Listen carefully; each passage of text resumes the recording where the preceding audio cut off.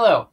In this video, I'm going to go into a little bit more detail about the partial reduction of alkynes by poison catalysts. I'm going to share some examples of commonly used poison catalysts, and I'll give a short explanation of how this reaction, or what's going on so that this reaction stops at the alkene instead of going on to the alkane.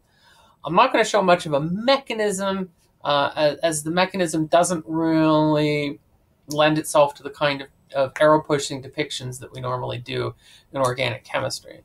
If you've seen a graphical representation of what happens in the hydrogenation of an alkene to an alkane, where the alkene and the hydrogen associate on the metal surface, and the metal facilitates adding the hydrogen to the same face, hydrogen atoms to the same face of the alkene, a similar thing happens here.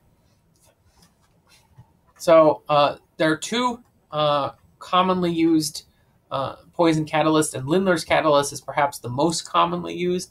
Lindlar's catalyst has been around since the 50s. Lindlar himself was interested in the laboratory synthesis of unsaturated fatty acids, and all the alkenes and unsaturated fatty acids are cis alkenes, or at least the naturally occurring ones are cis alkenes. And so in order to synthesize them in a laboratory, he needed a way to get cis alkenes reliably, and so partial reduction in alkyne was a pretty good way to go.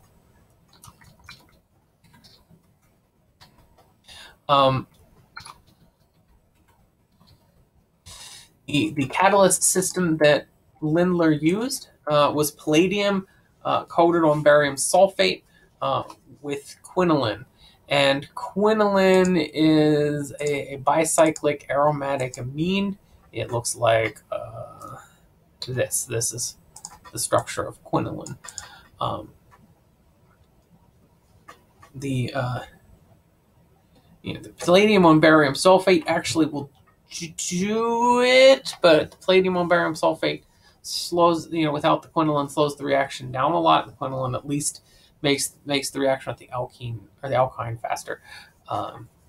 So using a metal catalyst coated on some sort of solid support, in this case barium sulfate and quinoline, and the presence of the barium sulfate and the quinoline prevent the catalyst from reacting with alkenes, only reacts with alkynes.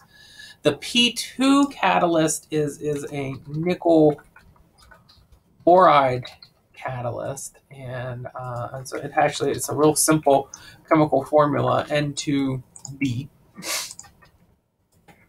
And so if you happen to see nickel boride or N2B or even just P2 catalyst, in fact, sometimes you're just going to see Lindlar's catalyst. Most people don't write out palladium barium sulfate quinoline. They'll just write out Lindlar's catalyst. So if you just see Lindlar's catalyst, or if you are doing a problem and just want to write Lindlar's catalyst, that's fine. So what's going on here? I apologize a little bit for the low resolution graph. That's the best I could get generated here in the chemical drawing program that I'm using. This graph, I'm showing the reaction coordinate diagram for the conversion of an alkyne to the cis alkene and then on to the alkane. And I actually have three different energy pathways plotted here. In black is the energy pathway for no catalyst. And so the activation energy of each conversion is very high when there's no catalyst. In blue, I have a non-poisoned catalyst, so palladium or platinum, nothing poisoning. The blue non-poison catalyst lowers the activation energy of both reduction steps. And that's maybe important enough. I need to put it in here. Lowers activation energy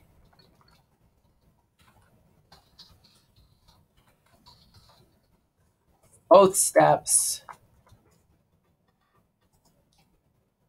Put that in here so that we can see it. The non-poison catalyst lowers the activation energy of both steps. And then in orange, I have shown the energy pathway for the poison catalyst. The poison catalyst lowers the activation energy